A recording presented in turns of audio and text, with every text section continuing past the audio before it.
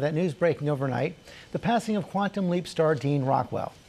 Ariel Rushev is here with the tributes for the Oscar-nominated actor. Good morning, Ariel. Good morning to you, George. Stockwell was born in 1936 in North Hollywood. As a young boy, he launched a career as a child actor. That career would span 7 decades and some of the most memorable roles in TV and film. This morning, Hollywood remembering Dean Stockwell, whose career in film and TV spanned more than 70 years. The actor passed away at the age of 85, best known for his starring role in the sci-fi series Quantum Leap. I think you're right. Of course I'm right. Playing Admiral Al Calavici opposite Scott Bakula, landing him 4 Emmy nominations over 5 years, from 1989 to 1993. His film career began in 1945. Stockwell in 3 movies that year, including the Frank Sinatra and Gene Kelly hit Anchors Away. 2 years later, he appeared in Gentleman's Agreement, starring Gregory Peck, which went on to win the Oscar for Best Picture.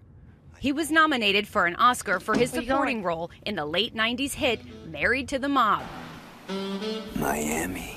Later in life, he again found success in the sci-fi world with a recurring role on Battlestar Galactica. I saw a star explode and send out the building blocks of the universe. According to a family spokesperson, Stockwell died Saturday of natural causes.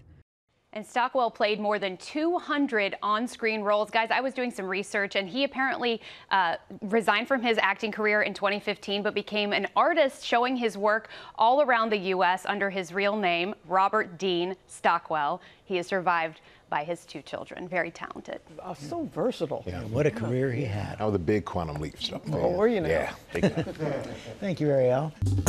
Well, hey there, GMA fans. Robin Roberts here. Thanks for checking out our YouTube channel. Lots of great stuff here. So go on, click the subscribe button right over here to get more of awesome videos and content from GMA every day, anytime.